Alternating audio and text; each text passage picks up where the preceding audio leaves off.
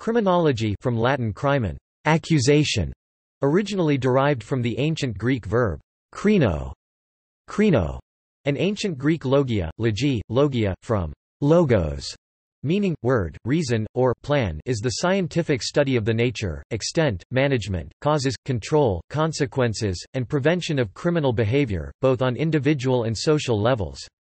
Criminology is an interdisciplinary field in both the behavioral and social sciences, drawing especially upon the research of sociologists, psychologists, philosophers, psychiatrists, biologists, social anthropologists, as well as scholars of law. The term criminology was coined in 1885 by Italian law professor Raffaele Garofalo as criminologia.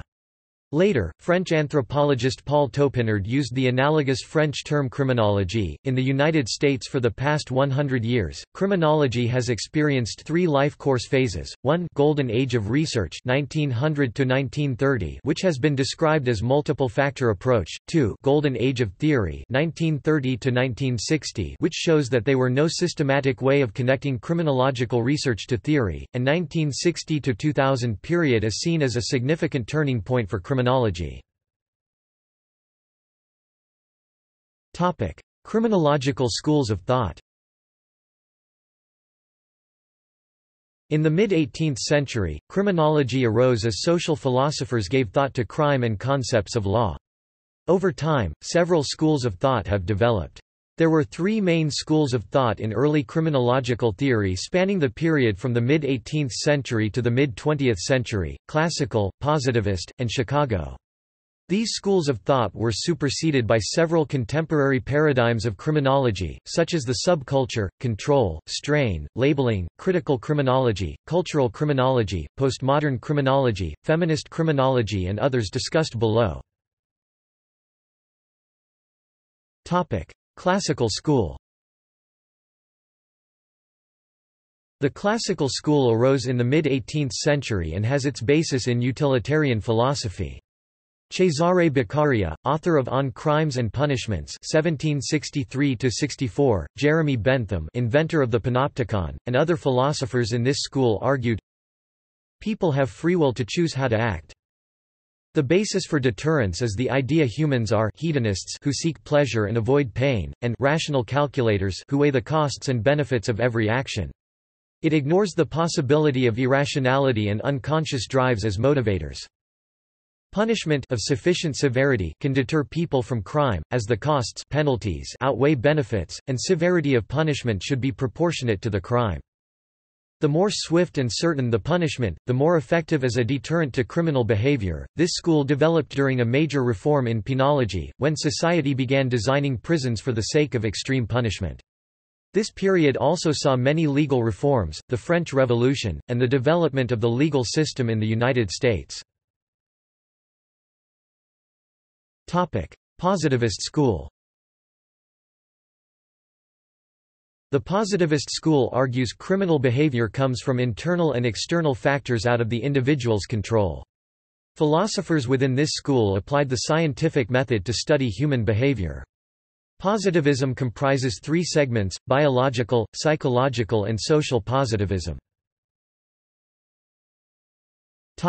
Italian school. Cesare Lombroso (1835–1909), an Italian sociologist working in the late 19th century, is often called the father of criminology. He was one of the key contributors to biological positivism and founded the Italian school of criminology. Lombroso took a scientific approach, insisting on empirical evidence for studying crime. He suggested physiological traits such as the measurements of cheek bones or hairline, or a cleft palate could indicate atavistic criminal tendencies.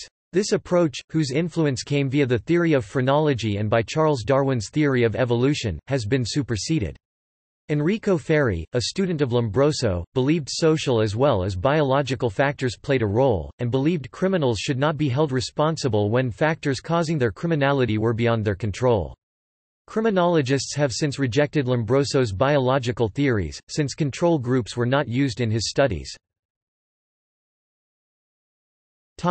Sociological positivism.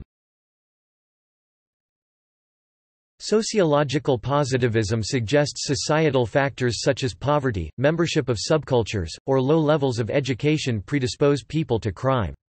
Adolphe Quetelet used data and statistical analysis to study the relationship between crime and sociological factors. He found age, gender, poverty, education, and alcohol consumption were important factors to crime. Lance Lochner performed 3 different research experiments, each one proving education reduces crime. Rawson W. Rawson used crime statistics to suggest a link between population density and crime rates, with crowded cities producing more crime. Joseph Fletcher and John Glyde read papers to the Statistical Society of London on their studies of crime and its distribution.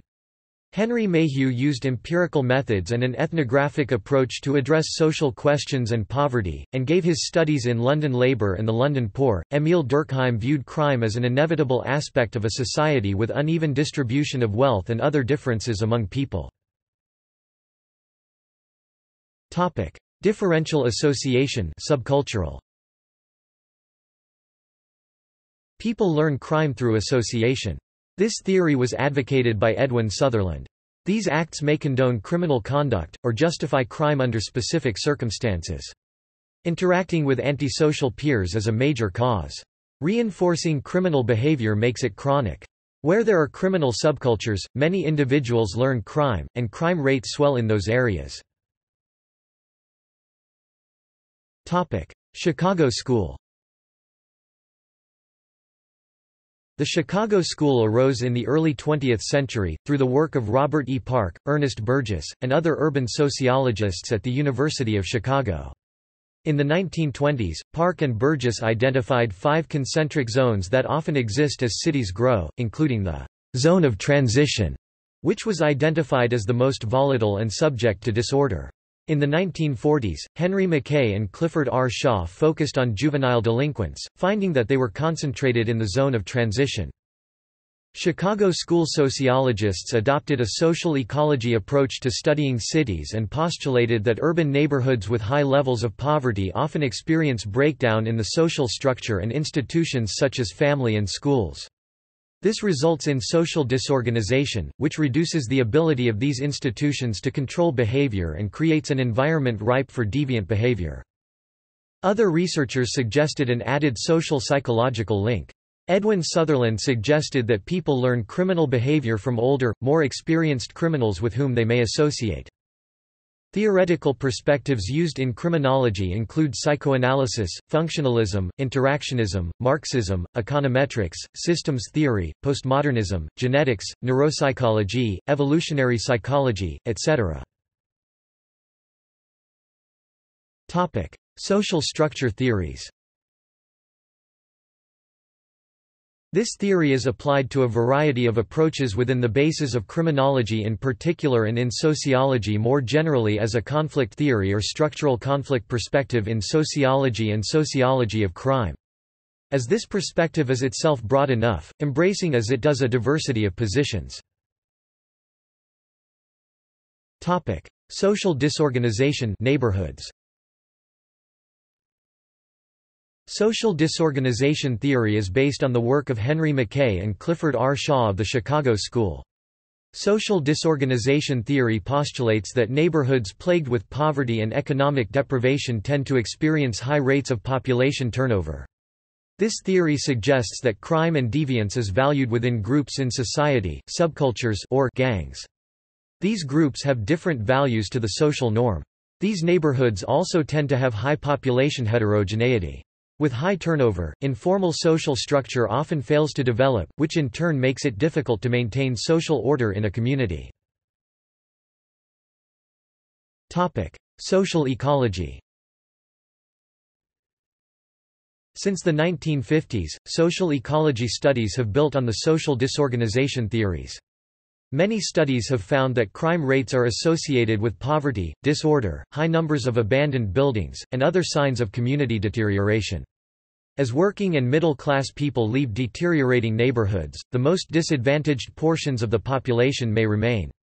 William Julius Wilson suggested a poverty concentration effect, which may cause neighborhoods to be isolated from the mainstream of society and become prone to violence.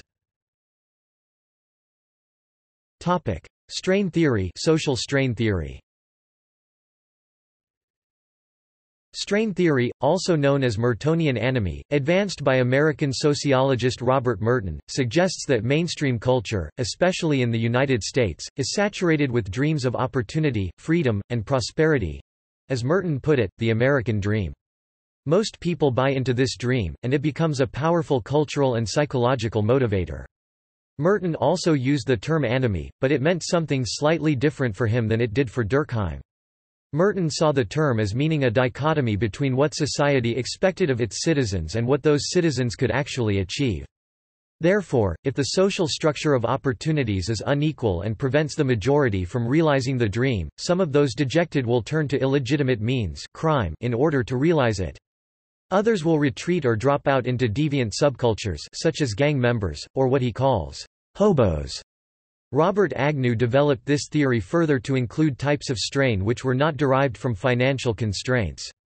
This is known as general strain theory. Messner and Rosenfeld institutional anomy theory. Main article, Messner and institutional anomy theory. The Messner and Rosenfeld institutional theory stems from a pre-existing theory, discovered by Merton named strain theory. Rosenberger took his findings and offered a different approach to definition and based it on the assumption that everybody should already have the assumption that the American dream produces a society that is dominated by the economy and obsessed with the pursuit of success. The Messner and Rosenfeld institutional theory has many different views and definitions by many people, therefore this becomes a very flexible theory. Laurini Hughes found a correlation between economic pressure and how it combines the American dream and individualism to a high crime. Hughes came to final decision that therefore, individuals that do not have the drive to succeed and achieve this goal will fail, despite social and cultural pressures. Samantha Aplin, then took an approach relating genders and the Messner and Rosenfeld institutional theory. Stated in an article by S. Aplin, "Males make up what is considered normal subjects, and due to this, force women to lie on a boundary that expectation is outside the dominant cultural frame." Therefore, setting women back in the beginning stages of Messner and Rosenfeld institutional theory. Brian Stultz began to research studies on the violence between youth and the correlation that it has on Messner and Rosenfeld institutional anomy theory.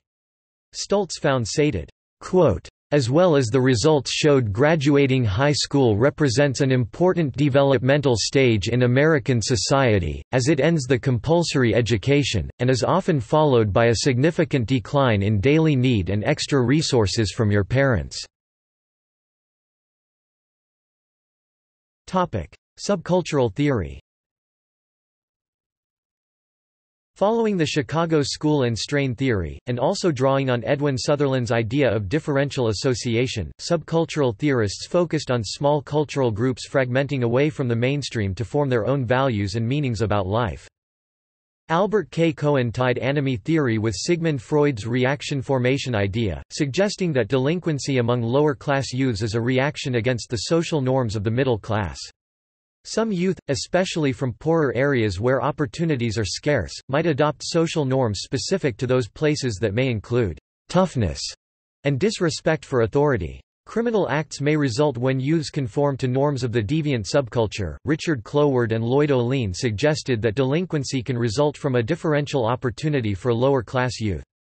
Such youths may be tempted to take up criminal activities, choosing an illegitimate path that provides them more lucrative economic benefits than conventional, over legal options such as minimum wage paying jobs available to them. British subcultural theorists focused more heavily on the issue of class, where some criminal activities were seen as imaginary solutions to the problem of belonging to a subordinate class. A further study by the Chicago School looked at gangs and the influence of the interaction of gang leaders under the observation of adults. Sociologists such as Raymond D. Gastel have explored the impact of a Southern culture of honor on violent crime rates. Control theories. Another approach is made by the social bond or social control theory. Instead of looking for factors that make people become criminal, these theories try to explain why people do not become criminal.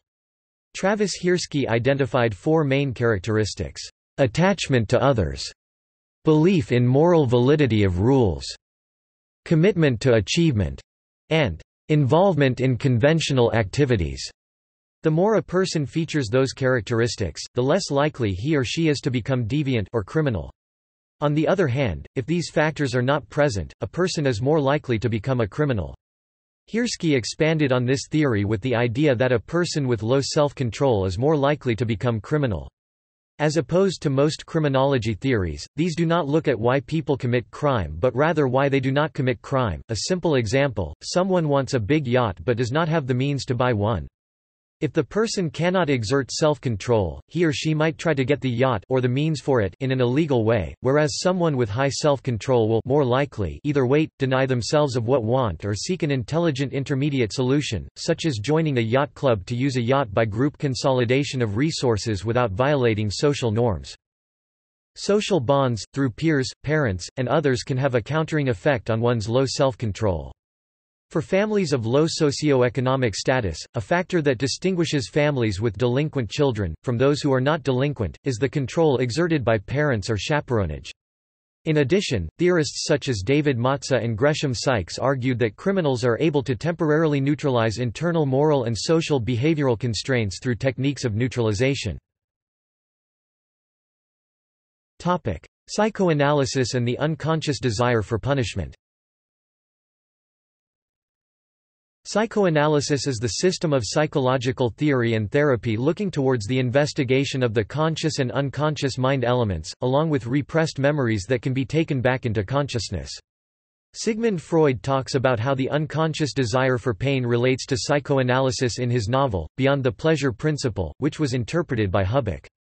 Freud looks into research indicating a repetition compulsion and a death drive, which is the unconscious impulse that one may get to become self-destructive and actually have the ability to take over the creativity drive within someone. Philida Rosnick, author of the article Mental Pain and Social Trauma, looks into the mental state of someone who has experienced extreme trauma. They discovered there is a difference in the actions and thoughts of individuals suffering traumatic unconscious pain, and this corresponds to them having thoughts and feelings that are unlike their normal selves. By looking at the unconscious within a paranoid state of mind from trauma, there is a direct correlation to how this behavior can cause criminals to act in deviant ways based on their brain structure and how their unconscious is taking information. Sander Gilman, the author of the article Freud and the Making of Psychoanalysis, actually looks into the physical mechanisms of the human brain and the nervous system relating to the impulses that someone might feel and the impulses that might cause someone to unconsciously desire pain. Gilman speaks to Freud's position on the various issues of the mind and the potential discovery from looking at the brain and interpreting data about the unconscious mind and the eros within the brain. By looking at how psychoanalysis and the unconscious desire for pain relate to each other, there is more evidence as to how it can occur within criminals and how these impulses or the innate desires within an individual can ultimately be the cause of deviant acts.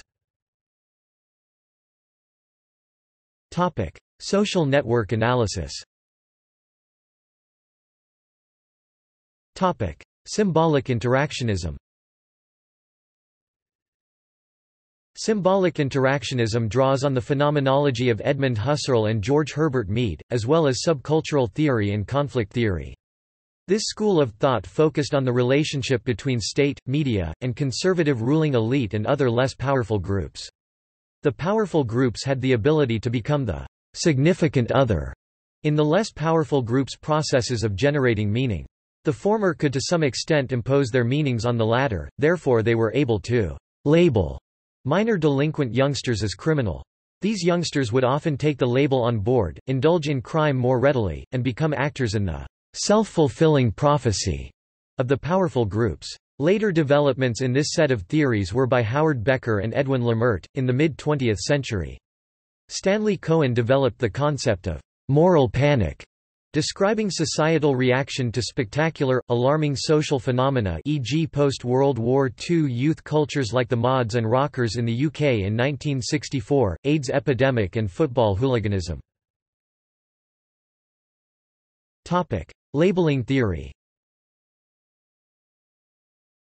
Labeling theory refers to an individual who is labeled in a particular way and was studied in great detail by Becker. It arrives originally from sociology but is regularly used in criminological studies. It is said that when someone is given the label of a criminal they may reject or accept it and continue to commit crime.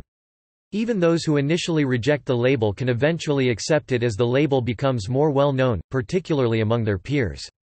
This stigma can become even more profound when the labels are about deviancy, and it is thought that this stigmatization can lead to deviancy amplification. Malcolm Klein conducted a test which showed that labeling theory affected some youth offenders but not others. Individual theories. Traitor theories. At the other side of the spectrum, criminologist Lonnie Athens developed a theory about how a process of brutalization by parents or peers that usually occurs in childhood results in violent crimes in adulthood. Richard Rhodes' Why They Kill describes Athens' observations about domestic and societal violence in the criminals' backgrounds. Both Athens and Rhodes reject the genetic inheritance theories. Rational choice theory. Rational choice theory is based on the utilitarian, classical school philosophies of Cesare Beccaria, which were popularized by Jeremy Bentham. They argued that punishment, if certain, swift, and proportionate to the crime, was a deterrent for crime, with risks outweighing possible benefits to the offender. In Dei delitti e della pene on Crimes and Punishments, 1763–1764, Beccaria advocated a rational penology. Beccaria conceived of punishment as the necessary application of the law for a crime, thus, the judge was simply to conform his or her sentence to the law. Beccaria also distinguished between crime and sin, and advocated against the death penalty, as well as torture and inhumane treatments, as he did not consider them as rational deterrents. This philosophy was replaced by the positivist and Chicago schools and was not revived until the 1970s with the writings of James Q. Wilson, Gary Becker's 1965 article Crime and Punishment and George Stigler's 1970 article The Optimum Enforcement of Laws. Rational choice theory argues that criminals, like other people, weigh costs or risks and benefits when deciding whether to commit crime and think in economic terms. They will also try to minimize risks of crime by considering the time, place, and other situational factors. Becker, for example, acknowledged that many people operate under a high moral and ethical constraint but considered that criminals rationally see that the benefits of their crime outweigh the cost, such as the probability of apprehension and conviction, severity of punishment, as well as their current set of opportunities. From the public policy perspective, since the cost of increasing the fine is marginal to that of the cost of increasing surveillance, one can conclude that the best policy is to maximize the fine and minimize surveillance.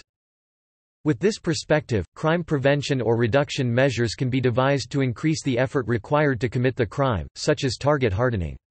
Rational choice theories also suggest that increasing risk and likelihood of being caught, through added surveillance, law enforcement presence, added street lighting, and other measures, are effective in reducing crime. One of the main differences between this theory and Bentham's rational choice theory, which had been abandoned in criminology, is that if Bentham considered it possible to completely annihilate crime through the panopticon, Becker's theory acknowledged that a society could not eradicate crime beneath a certain level.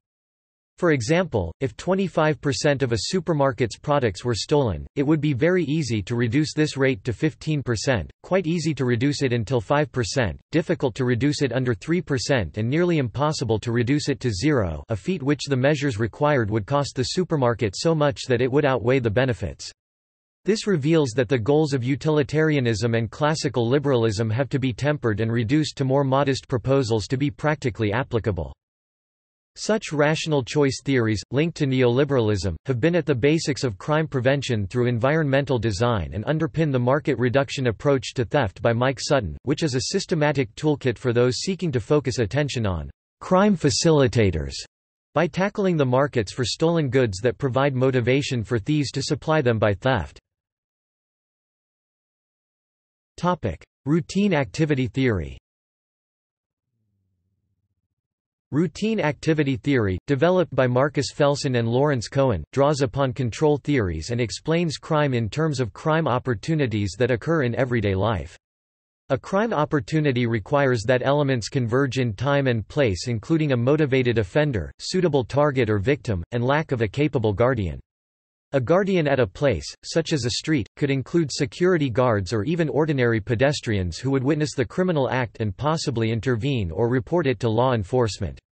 Routine activity theory was expanded by John Eck, who added a fourth element of place manager, such as rental property managers who can take nuisance abatement measures. Biosocial theories.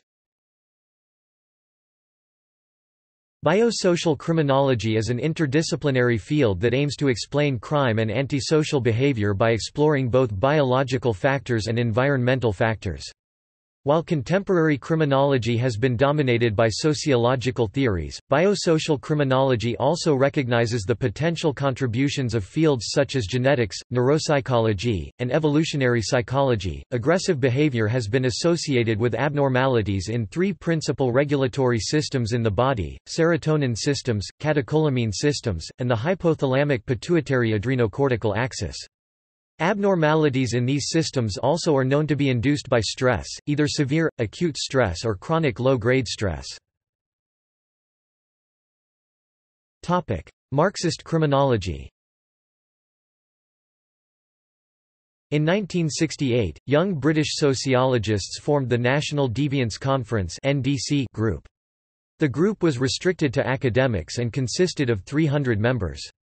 Ian Taylor, Paul Walton and Jock Young, members of the NDC, rejected previous explanations of crime and deviance. Thus, they decided to pursue a new Marxist criminological approach. In the new criminology, they argued against the biological positivism perspective represented by Lombroso, Hans Eysenck and Gordon Trasler. According to the Marxist perspective on crime, defiance is normal, the sense that men are now consciously involved in assuring their human diversity. Thus Marxists criminologists argued in support of society in which the facts of human diversity, be it social or personal, would not be criminalized. They further attributed the processes of crime creation not to genetic or psychological facts, but rather to the material basis of a given society. Convict criminology. Convict criminology is a school of thought in the realm of criminology. Convict criminologists have been directly affected by the criminal justice system, oftentimes having spent years inside the prison system. Researchers in the field of convict criminology such as John Irwin and Stephen Richards argue that traditional criminology can better be understood by those who lived in the walls of a prison. Martin Leva argues that prisonization oftentimes begins before prison, in the home, community, and schools. Queer criminology. Queer criminology is a field of study that focuses on LGBT individuals and their interactions with the criminal justice system. The goals of this field of study are as follows: to better understand the history of LGBT individuals and the laws put against the community, why LGBT citizens are incarcerated and if or why they are arrested at higher rates than heterosexual and cisgender individuals, how queer activists have fought against oppressive laws that criminalized LGBT individuals, to conduct research and use it as a form of activism through education.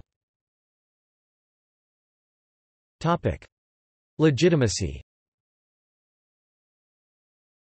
The value of pursuing criminology from a queer theorist perspective is contested. Some believe that it is not worth researching and not relevant to the field as a whole, and as a result is a subject that lacks a wide berth of research available. On the other hand, it could be argued that this subject is highly valuable in highlighting how LGBT individuals are affected by the criminal justice system.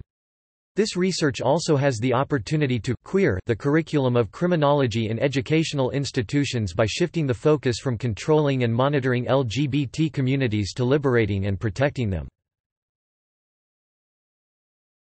Types and definitions of crime.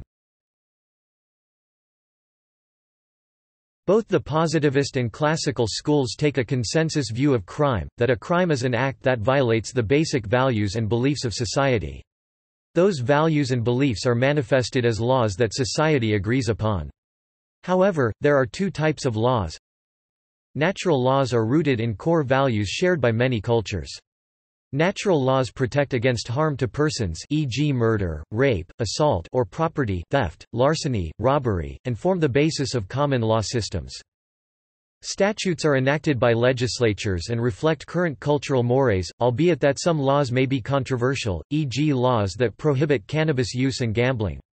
Marxist criminology, conflict criminology and critical criminology claim that most relationships between state and citizen are non-consensual and, as such, criminal law is not necessarily representative of public beliefs and wishes, it is exercised in the interests of the ruling or dominant class. The more right-wing criminologies tend to posit that there is a consensual social contract between state and citizen, therefore, definitions of crimes will vary from place to place, in accordance to the cultural norms and mores, but may be broadly classified as blue-collar crime, corporate crime, organized crime, political crime, public order crime, state corporate crime, and white-collar crime. However, there have been moves in contemporary criminological theory to move away from liberal pluralism, culturalism and postmodernism by introducing the universal term, harm, into the criminological debate as a replacement for the legal term, crime. Subtopics. Areas of study in criminology include comparative criminology, which is the study of the social phenomenon of crime across cultures, to identify differences and similarities in crime patterns.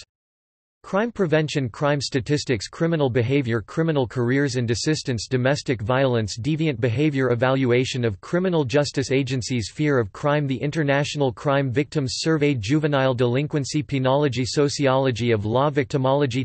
See also anthropological criminology, British Society of Criminology, crime science, forensic psychology, forensic science, list of criminologists, social cohesion, the mask of sanity, taboo. References, notes, bibliography. Jean-Pierre Bouchard, La criminologie est-elle une discipline à part entière? Can criminology be considered as a discipline in its own right? L'Évolution psychiatrique 78-2013-343-349.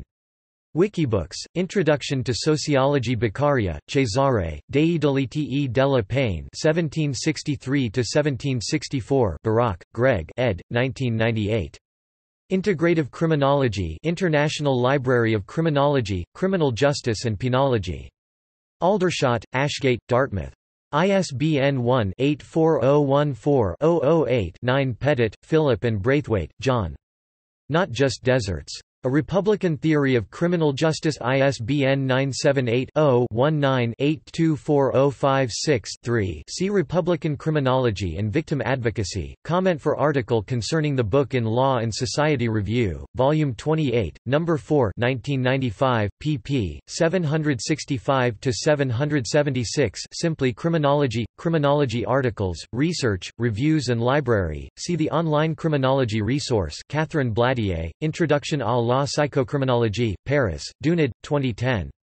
Catherine Bladier, La délinquance des mineurs. Grenoble. Presses universitaires, 2nd edition, 2002. Catherine Bladier, The Specialized Jurisdiction, A Better Chance for Minors. International Journal of Law, Policy and the Family, 1998, pp. 115–127. Jaishankar, K. 2016. Interpersonal Criminology, Revisiting Interpersonal Crimes and Victimization I ed. Boca Raton, Florida, CRC Press, Taylor and Francis Group. ISBN 9781498748599. Jaishankar, K., and Ronell, N. 2013. Global Criminology, Crime and Victimization in a Globalized Era I ed. Boca Raton, Florida, CRC Press, Taylor and Francis Group. ISBN 9781439892497. Jaishankar, K. 2011. Cyber Criminology, Exploring Internet Crimes and Criminal Behavior I ed. Boca Raton, Florida, CRC Press, Taylor and Francis Group. ISBN 9781439829493. Retrieved 5 July 2017. Matthew Deflem, 1997. Surveillance and Criminal Statistics, Historical Foundations of Governmentality, pp. 149–184 in Studies in Law, Politics and Society, Volume 17, edited by Austin Surratt and Susan Silby. Greenwich, C.T., J. Press. External links. Criminology at Curlie